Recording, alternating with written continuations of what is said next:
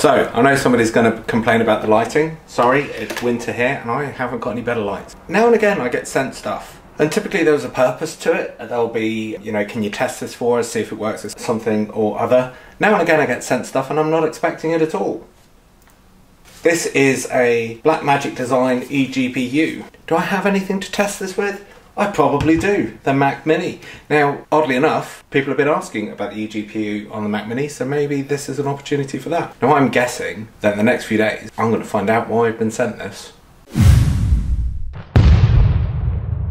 Let's start this off then looking at the benchmarks, because I will say that this unit benchmarks really well. Let's have a look at the figures here. We've got our Geekbench 4 benchmarks in both OpenCL and Metal, and then on the right hand side we've got the benchmarks from Heaven. You'll also see that I've run the same tests on the Intel internal graphics chip as well as on the eGPU. Now if we have a look at that, you'll see that the eGPU has offered a massive performance increase, you know, well in excess of 400% for both OpenCL and Metal. It's not quite as high improvement for the Heaven benchmarks, but it's still pretty impressive from a benchmark point of view. So let's have a look at some of the other machines, because I do have various machines here, so let's look at some of their benchmarks.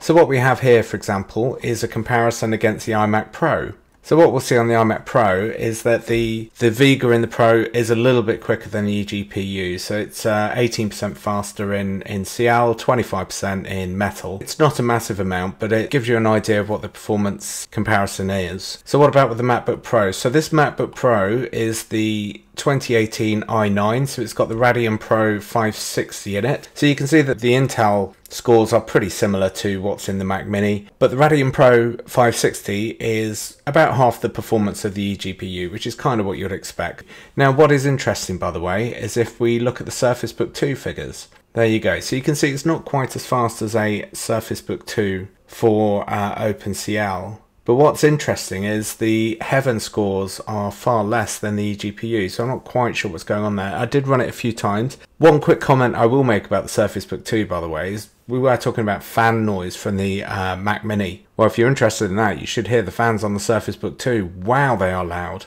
Anyway, so that's what it looks like from a benchmarks perspective. If you want a copy of this spreadsheet, I'll leave a link to it down in the description so you can have a look at it there and you know, make your own conclusions from that. Let's have a look and see what it actually looks like when you're running that Heaven benchmark. So what we have here is the Heaven benchmark running. So on the left hand side you'll see it running from the eGPU, and on the right hand side you'll see it running from the Intel internal graphics chip. Now I filmed this using my Sony camera facing my Dell 4K monitor. It was filmed in 1080p but 60 frames per second, so don't take the quality too seriously, but perhaps look at the animation and see how smooth it is. It is far better on the eGPU, so that might give you some indication of how much better it will be for things like gaming.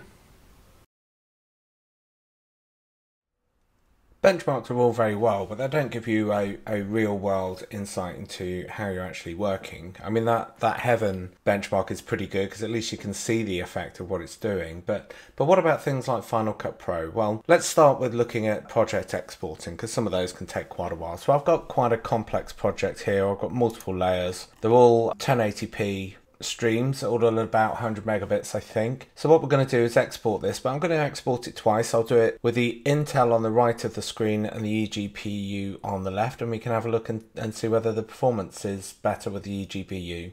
Okay, let's get this project exported. Now what I'm going to do before we do the export is just delete all the generated project files, just so we're starting at the same point for both tests.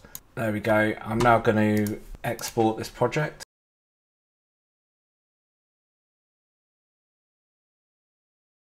Let's see how long it takes.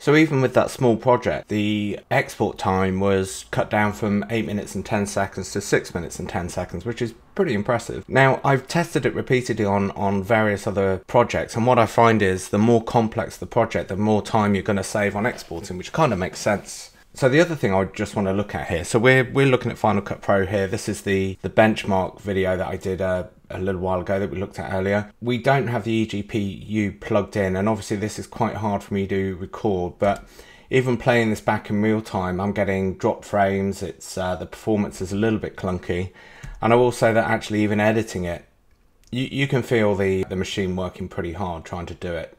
It's not a terrible experience, although I have to say I think if I was editing all the time on this machine, I would find it a little bit frustrating. Yeah, I don't know if you're going to be able to see that on the video properly or not. So let's get the eGPU plugged in, and I'll try and show you how much better it looks with that. Right, so we're looking at the same thing now, but this time I have the eGPU plugged in. You can see here on the activity monitor down there, we've got the Intel UHD as well as the AMD Radeon Pro 580. And immediately you can feel that scrubbing through the timeline is so much easier. It just feels so much simpler to use. There's no lag behind it at all. Same with the playback. If I play back this project like that, now again, I don't know if you're going to be able to pick this up on the video, but I don't appear to be getting any drop frames. It seems a lot smoother in actual production as well. The conclusion for this is a little bit of an interesting one because my hopes for this device weren't particularly high. I was impressed by the benchmarks, but then I couldn't see any real uses for it. Now, having used it in Final Cut Pro and seen the effect on the export times and also the general editing, if you wanted to get one of these Mac Minis and to use it for video-based stuff, then it works pretty well. Now, there are other things you can use the eGPU for example. So if you look on, let's have a look at our parallel setup, for example, which I use a lot as virtualization.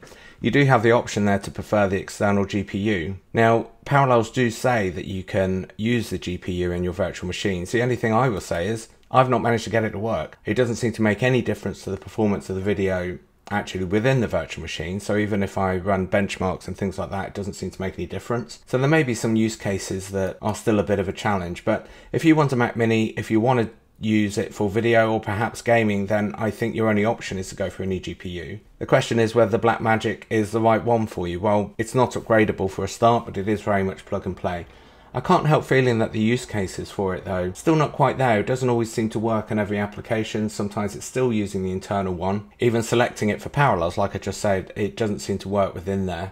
It could be that I've not done that correctly and there may be some stuff that I need to do to get that working properly, but I'll have another look at that.